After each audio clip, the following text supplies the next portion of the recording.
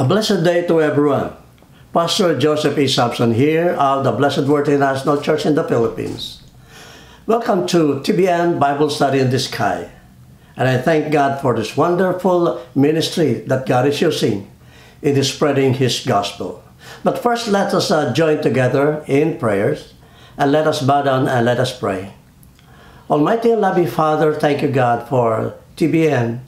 Thank you, Lord God, that you have given us this ministry, Lord God, that we may be able, Lord God, to study your word and be able, Lord God, to live according to your will and your plan. Father, be with us, Lord God, today as we study. Thank you, Lord God, in Jesus' name. Amen. Amen. Praise God. This year, Christendom will be celebrating again the Holy Week. And it is the most holy part of the year where Christians are commemorating the death of the Lord Jesus Christ, His sacrifice for our salvation. But one Thursday night, He gathered His disciples in an upper room, and there He showed, and there He demonstrated His love for His disciples. And let us go first to the book of Romans, verses 6 to 8. Then we will go to John chapter 13. And I will be reading from the New American Standard Bible. Verse 6.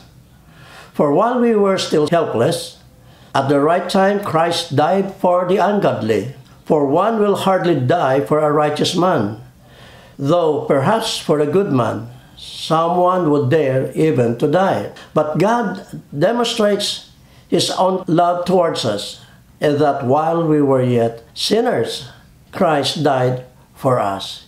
Yes, Jesus Christ died for us while we were still sinners. And going to the book of John chapter 13, and this is where the Lord instituted the Holy Communion. And we will be reading from chapter 13, starting from verse 1. Now, before the feast of the Passover, Jesus, knowing that His hour had come, that He would depart out of this world to the Father, having loved His own who were in the world, He loved them to the end. And some other translation says, He showed them the full extent of His love. Love, love, love. That is what people are longing for. And every February, people are getting frantic, celebrating the month of love, as they say. But what is love? And how can we have this? How can we love? Now, in 1964, a British singing duo released a song entitled A World Without Love, and it became a big hit. Just imagine the world without love. What do you think will happen to this earth? What do you think? Are we going to last a day or a second without love? Now, that song was followed by another song. And this time, this was 2 years later, in 1966. Dionne Warwick popularized a Burt Bacharach song entitled What the World Needs Now is Love. It also became a big hit. Now, a duo, a singing duo, a British duo saying, a world without love. But it was answered that what we need now is love. Yes, this day, especially as we celebrate Holy Week, we need to remind ourselves that it is all about love that we are saved. It is all about love that we are able to come before the Lord and say thank you, and even say I love you to other people. The world is now in trouble. The pandemic is still causing difficult times for people. And some are losing their love, and some are losing their faith in God. The World Health Organization and some leaders are tirelessly fighting the pandemic, and vaccines are now available, praise God.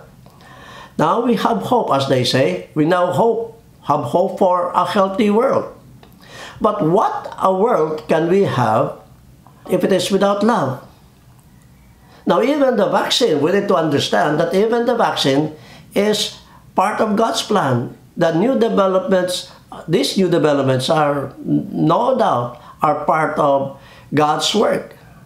to release His people from the curse of sin, which causes all our infirmities.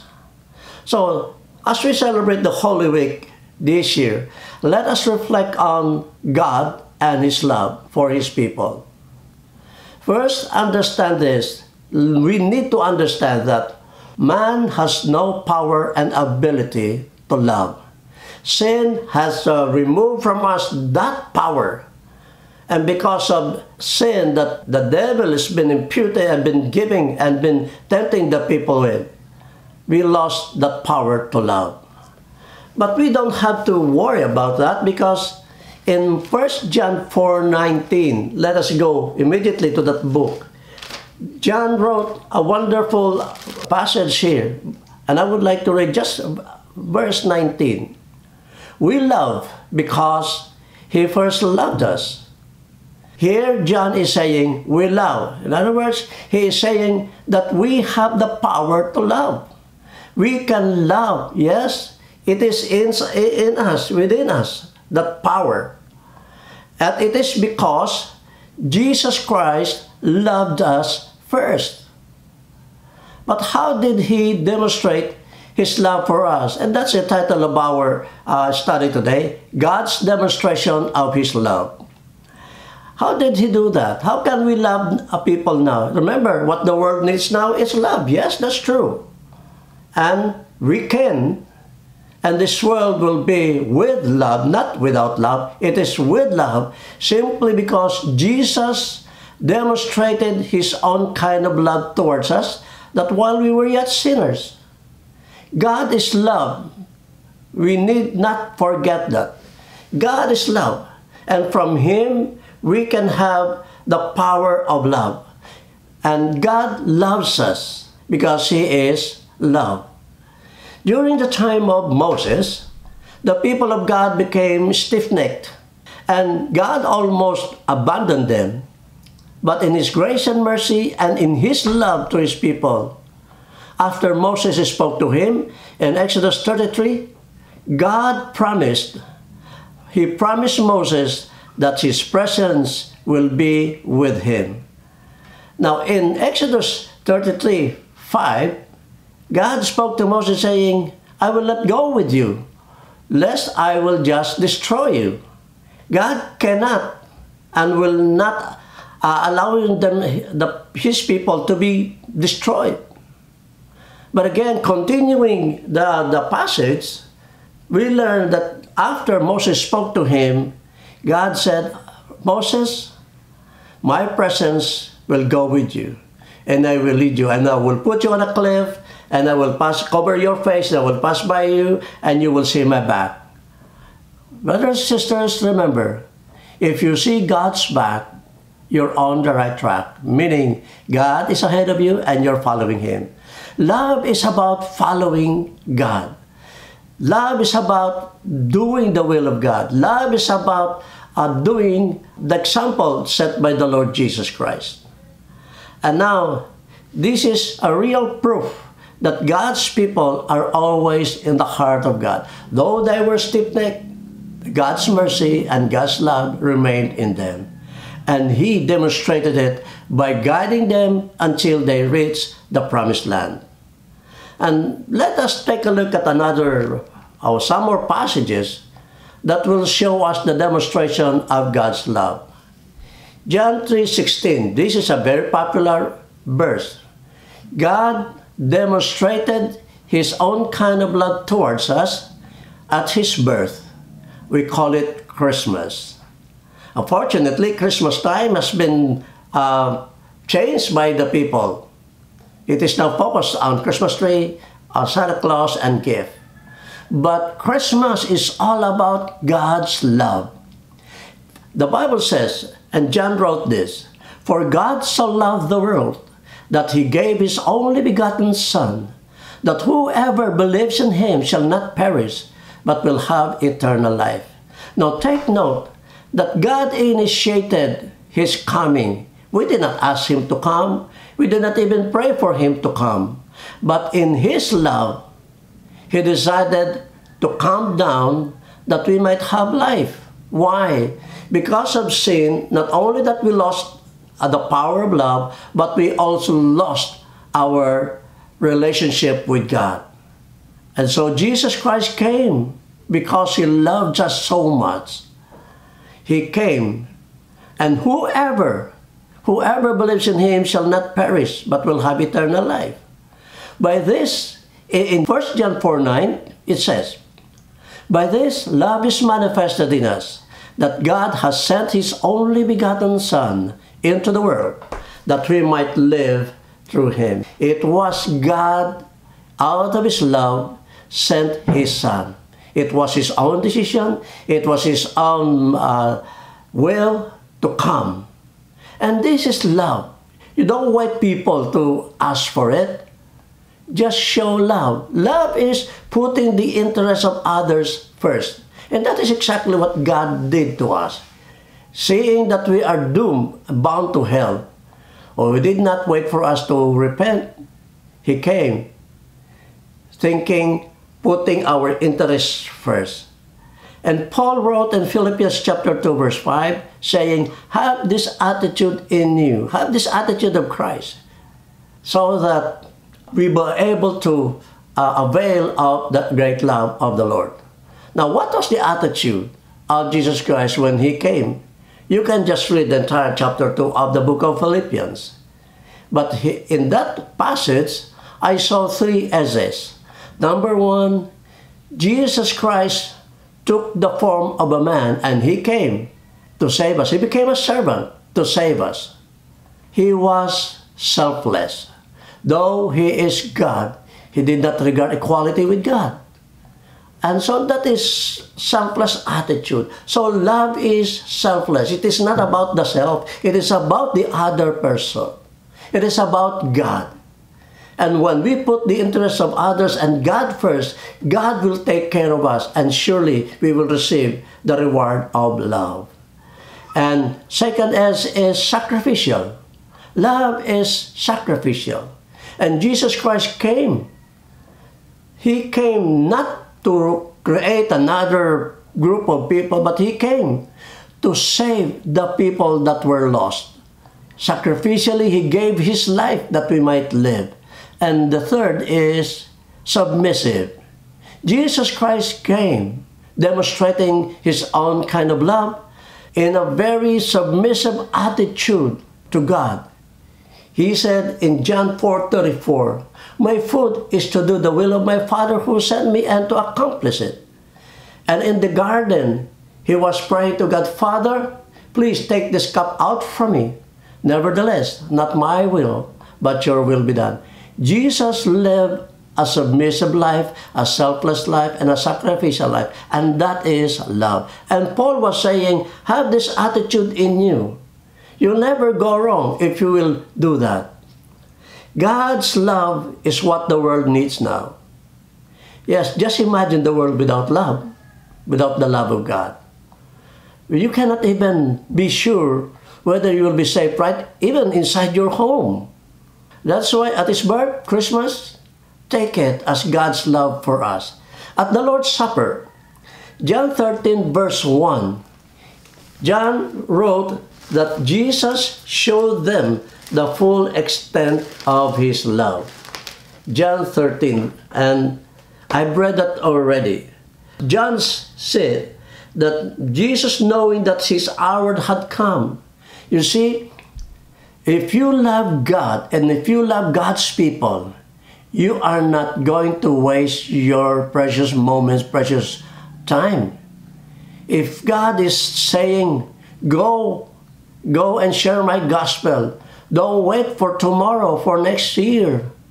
Time is the essence. And Jesus knows that. And that's why, knowing that the hour had come for Him to go back to the Father, He loved them, the disciples, He loved them to the end.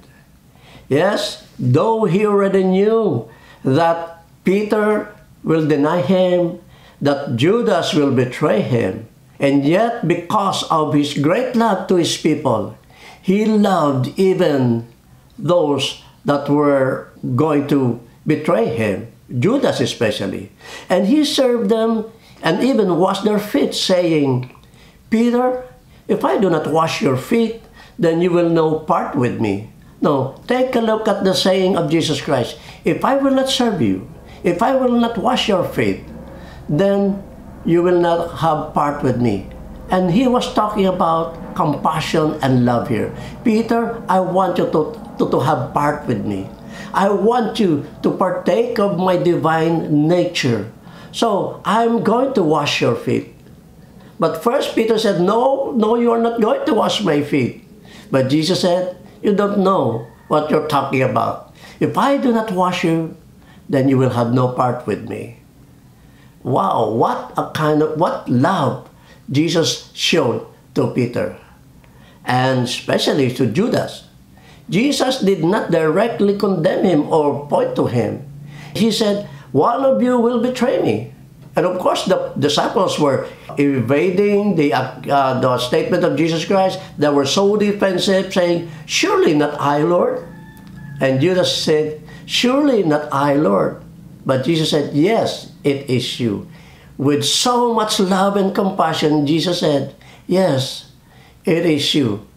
And Jesus was sad, even saying to Judas that it was Judas, because he loved even Judas. And so Jesus said, Judas, do now what you are supposed to do, and do it quickly. And the Lord's Supper, which Jesus Christ instituted, is all about his love. He told them that this bread represents my body. This drink will be a symbol of my blood. And I'm going to allow my body to be broken that you might be made whole. And I'm going to shed my blood that you may be washed away from your sin. Oh, that is love. And remember, he was talking to sinners. He was talking to the people who were still sinners. And even now, his message still rings.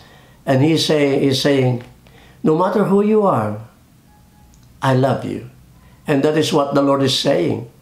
And in the middle of this pandemic, God's love can heal. Yes, believe the word of God.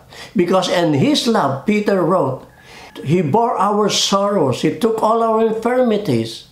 And he died on a tree. But by his wounds, we are healed.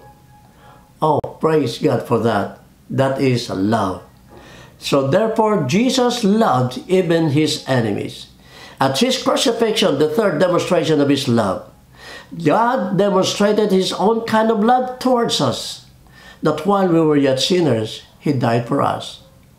Oh yes, some people might be willing to die for a righteous person, but no one will dare to die for an unrighteous man, for a wicked man, for a condemned criminal. No one will take his place. But here, though we are sinners, though we are away from God, the Bible says, yet Jesus Christ came and he demonstrated his own kind of love towards us while we were yet sinners. What a wonderful love we have. He died not because he sinned, but because he took all our sorrows and sins on a tree, so that we die to sin and live for righteousness, and by his wounds you have been healed.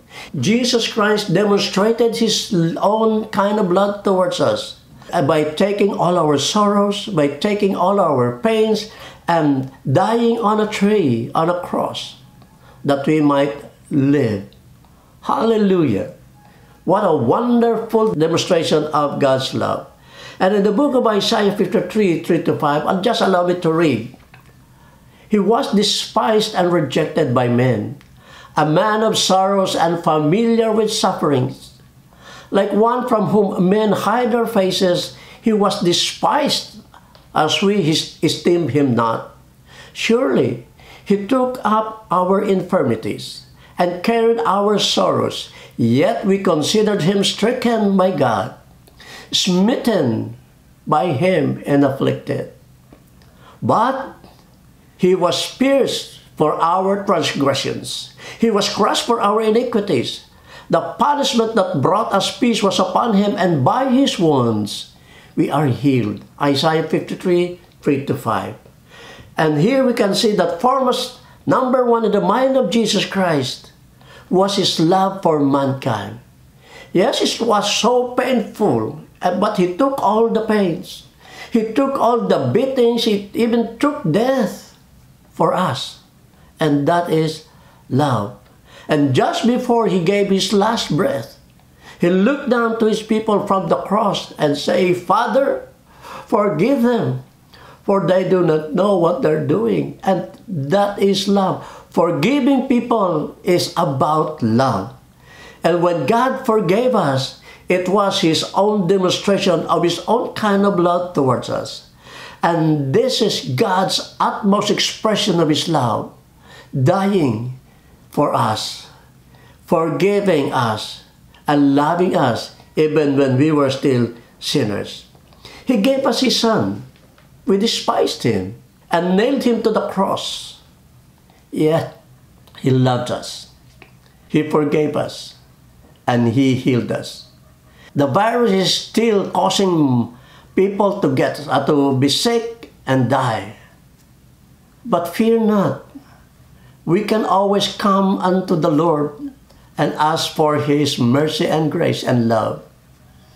And surely he will grant us his love that will cover some multitude of sin, the love that it can even heal our sickness. God is love, and he loves us. Why? Because we are the apple of his eye. Praise God. We are the love of God's heart, and he will not allow harm to touch us because of his love. Anyone who touches us is touching the apple of his eye. Zechariah 2:8. For thus saith the Lord of hosts, after the glory hath he sent me unto the nations which spoiled you, for he that touches you touches the apple of his eye. Now this idiom, the apple of his eye, is a wonderful description of how God loves us and treats us. And especially those who follow his commandments and his words. And this phrase, apple of the eye, occurs several times in the Bible. You can go to Deuteronomy 32:10, you can go to Psalm 17:8, you can go to Proverbs 7:2, and so on and so forth. You see, the apple of the eye refers to the small man in the eye. It refers to the pupil. You gaze, you look straight to the eye of the other person, and you will see your own image. And two things that I would like you to understand. Every time we look on the eyes of Jesus Christ, every time we focus on God, you look at his eyes, and you will see a reflection of your own image. Second, that would mean that if you see your image in the eyes and the pupils of God, then you will know that God is very much focused on you. You see your image in the eyes of God, that means God is looking at you, concerned about you. And when he looks at you, and this is the big thing, and when he looks at you at your eyes, then he also will see his image. We are in the image of God. And so this apple of the eye would mean the little man in the eye. Yes, it reflects the image before that person. And look at someone in the eye, you will see your own image. And if God looks at our eyes, he will see his own image. The question is, are we focused on God? Are we looking unto God this time? Are we seeking his love? God is looking at us. Now look at him. And this you can be assured that if he looks at you, he will see his image in you. Therefore, God treats his own people as the little man who he regards right at the center of his eyes. Very focused. God is very focused on his people that he loves. Brothers and sisters, Holy Week is God's demonstration of his own kind of love towards us. Have confidence that even in the days of difficulty, now, in the days of trouble, call upon God in the day of your trouble, And God will say, yes, I am coming and I will rescue you. Psalm 50 verse 15 from the NASB, call upon me in the day of trouble. I shall rescue you and you will honor me. Hallelujah. And because we are the apple of His eyes, we are the people so vulnerable, and God knows that. And He knows that we needed protection. So therefore, He comes to us to cover us, to shield us with His love. God is a loving God. And He gives His people His tender loving care and loving affection. And in His love, God provided complete protection for His people. We are the focus of God's eyes because of His love. This year, as we celebrate the Holy Week, remember this, no one can touch you because we are the apple of God's eye. And that would mean God so cherishes us. He loves us so much that He would look at us as His very precious possession. After all, we are God's masterpiece. And He gave us His Son while we were yet sinners. And before we close, let me go back to the book of Romans once again and read to you that we may not forget that part where He said, verse 6, chapter 5 to 8. For while we were yet helpless, at the right time Christ died for the ungodly. For one will hardly die for a righteous man, though perhaps for a good man someone would dare even to die. But God demonstrates His own love towards us, and that while we were yet sinners, He died for us.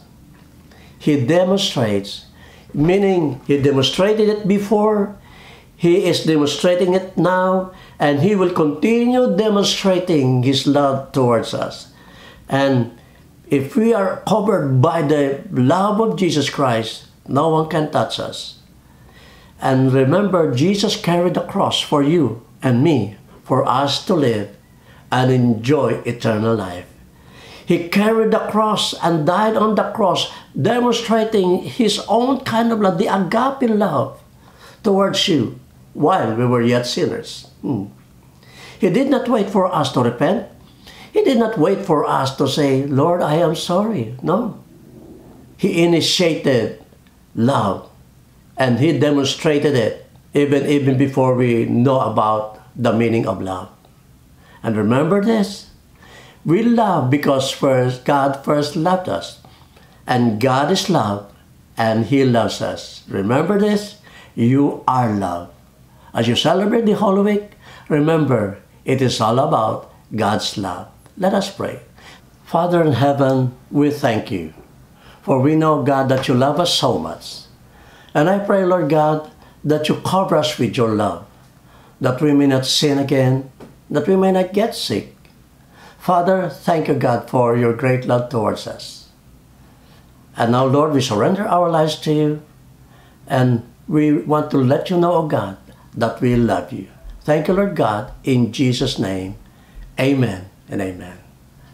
Now, this is TBN Bible Study in the Sky. Thank you for joining us today, and may the Lord bless you, and may His love shine so bright in your life. God bless you all.